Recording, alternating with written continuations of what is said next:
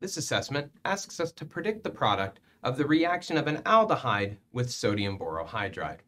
Now, when you put sodium borohydride in ethanol, the solvent does play a role in activating the nucleophile, but we're going to draw this mechanism as if borohydride donates a hydride ion to the carbon of the carbonyl, or to the aldehyde carbon. When it does this, we end up with an alkoxide product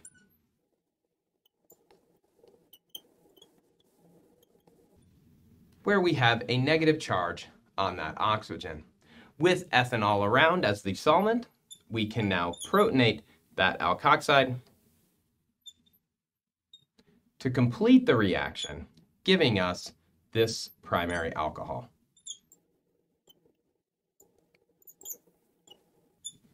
This assessment asks us whether we've made a racemic mixture of enantiomers.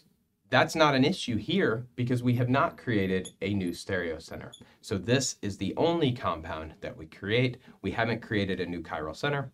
So there you go.